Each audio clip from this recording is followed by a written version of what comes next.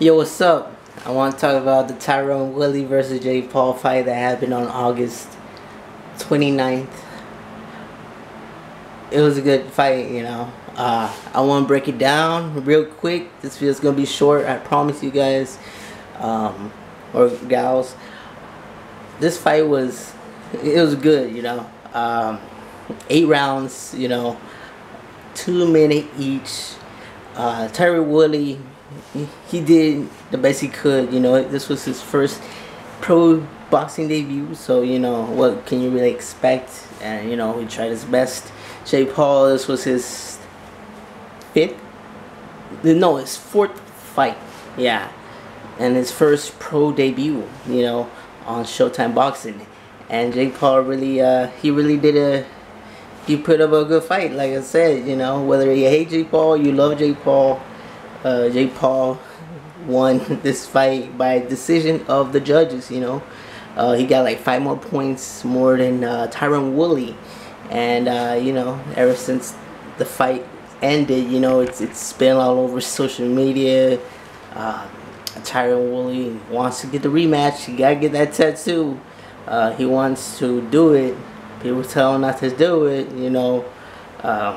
His MMA buddies, they just take the L, you know. But you know, so we should see a rematch in the near future, you know. Tyron Woodley versus Jake Paul part 2, you know. But the fight was good, you know. I enjoyed it. I know a lot of people enjoyed it, at least watch the highlights. It was a good 8 rounds, you know. There's 1 or 2 rounds where Jake Paul was rocky at the ropes, and you know, he was just laying on the ropes, and many people said that should have been like a knockout, but it wasn't a knockout, man. Like, if it was a knockout, you know, he would have been knocked out, you know. But it didn't happen, so you know, stop complaining, stop whining, you know.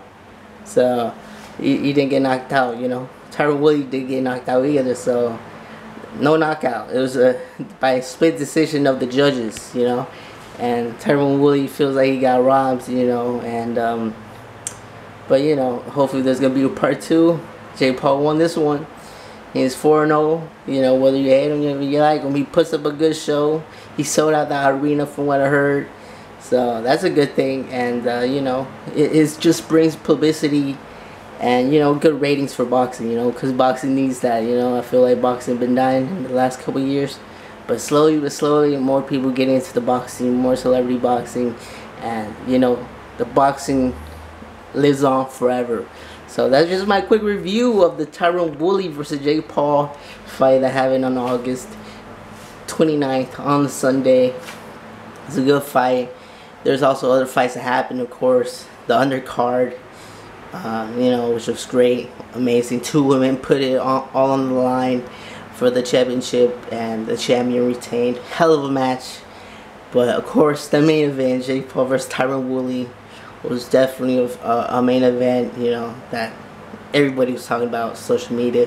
I enjoyed it. I know you guys enjoyed it. If not, go ahead and check out the highlights on YouTube, you know.